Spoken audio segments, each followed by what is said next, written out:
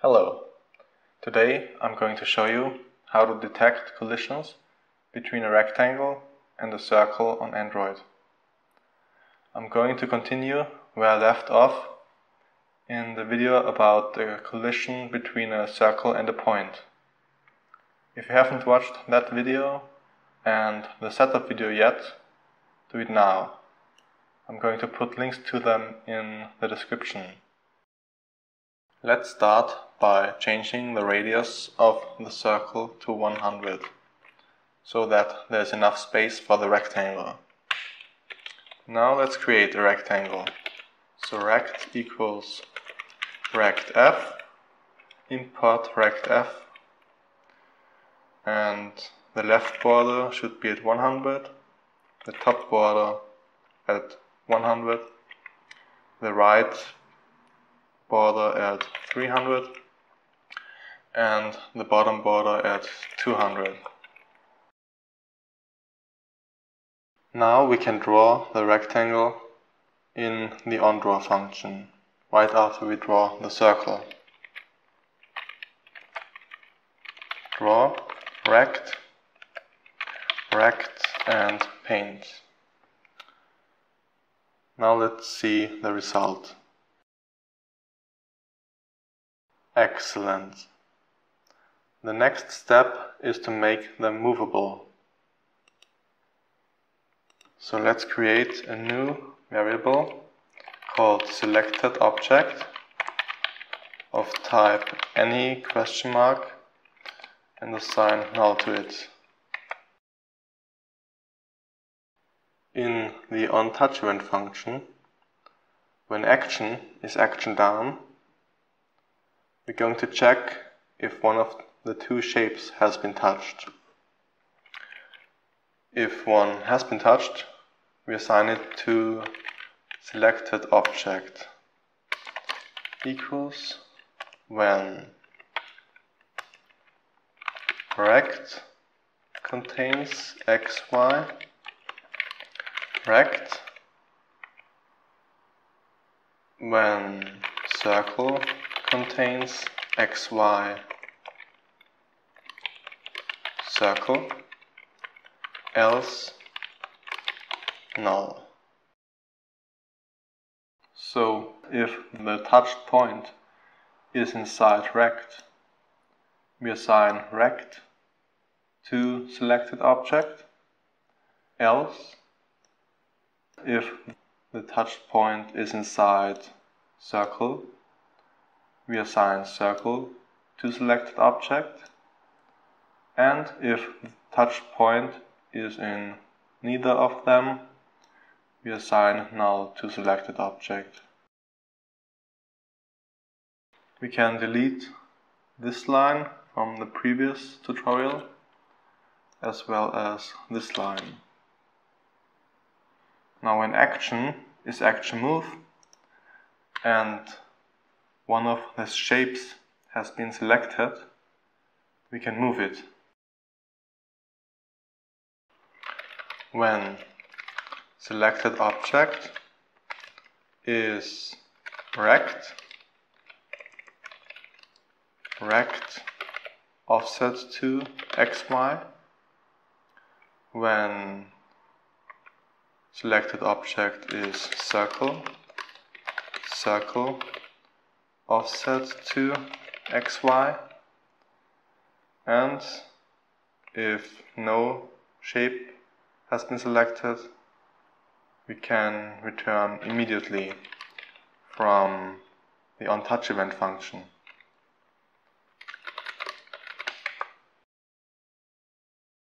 Now we have to implement the offset2 function in the circle class.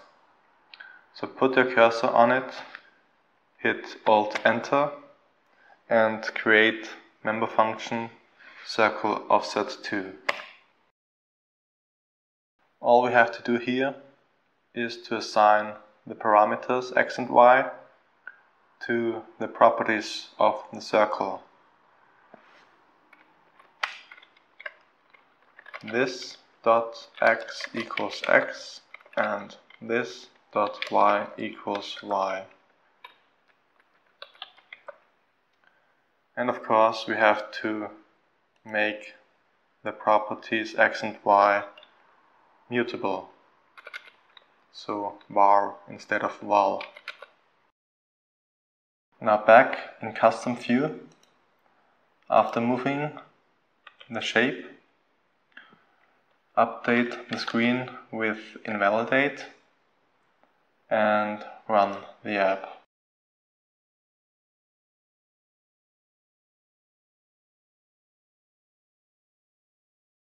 Excellent. We can move both shapes now. Next comes the interesting part, the collision detection. For this, let's create a new file, call it collision detection. Create a function called intersect that receives a rectangle and a circle. Import rectf. The function returns true if there is an intersection, else false. So it returns a boolean. There are multiple algorithms to detect collisions between a rectangle and a circle. For the one I'm going to show you, we first need the distance between the center of the rectangle and the center of the circle. So val x distance equals rect center x minus circle x. This time we need the absolute value, so surround this with math abs. Copy the whole line for the y distance.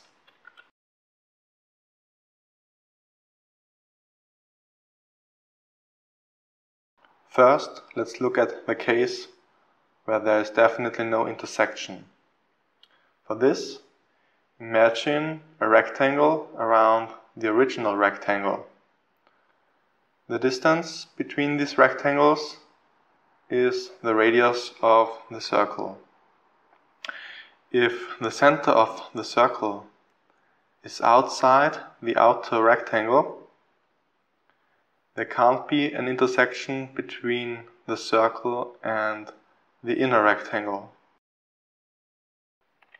So if the x distance is greater than rect width divided by 2 plus circle r, we can return false because there's no intersection.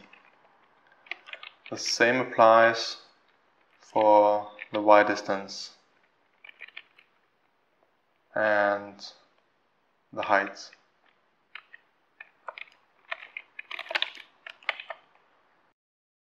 Since we're going to need the half width and half the height multiple times, let's create two variables for them. Half width equals rect width divided by 2 and half height equals rect height divided by 2. Now we can replace these here.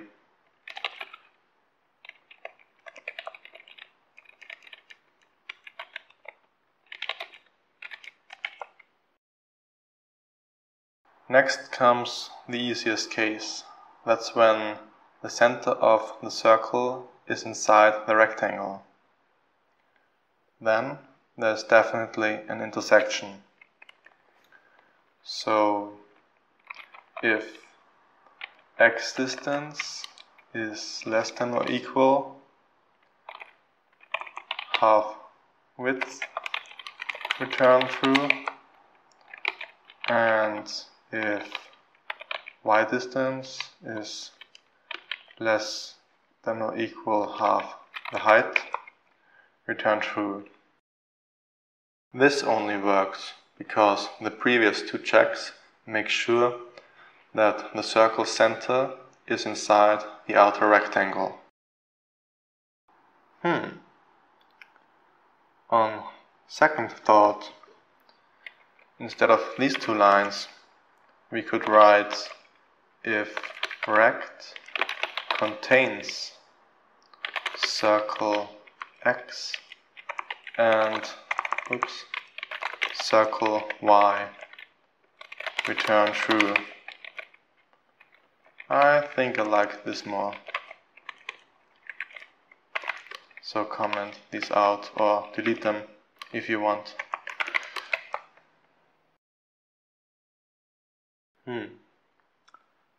On the other hand, to check whether a point is inside a rectangle has 4 comparisons, and these are only 2. So these are probably faster. So let's use them for now. The last case is the trickiest one, because when we pass all these tests, the center of the circle has to be at the corners, just outside the rectangle. For this case, we have to calculate the distance between the corner and the center of the circle.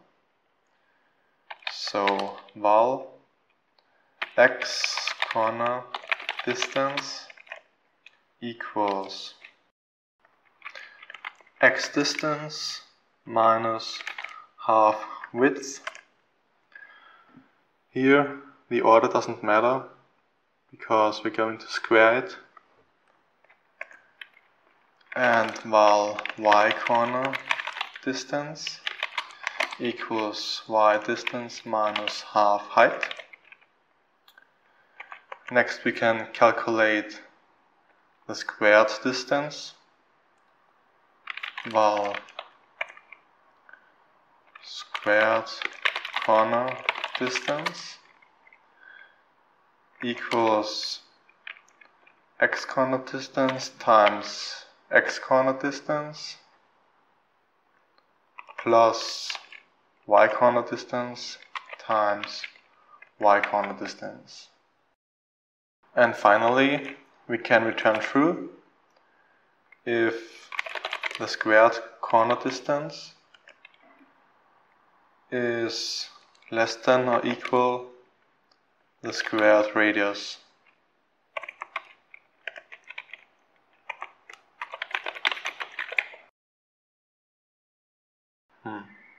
Before testing this, let's make it a little bit more beautiful by creating an extension function of float to square it. So create a new file called extensions, and in here create an extension function of float called squared, which returns the value times itself. Now back in collision detection, we can use our new squared function here at the end to square the radius, and here to square the components of the corner distance.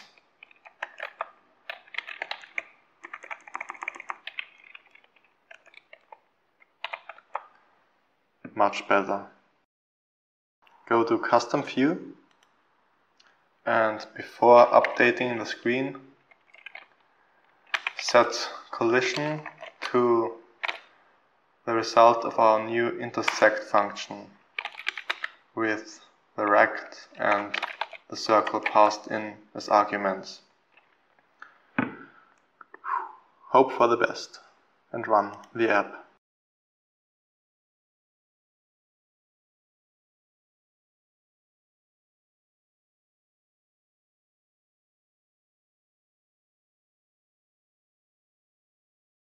Seems to work.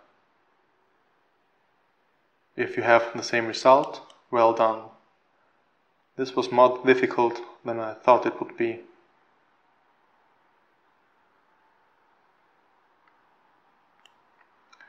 That's all for today. Goodbye.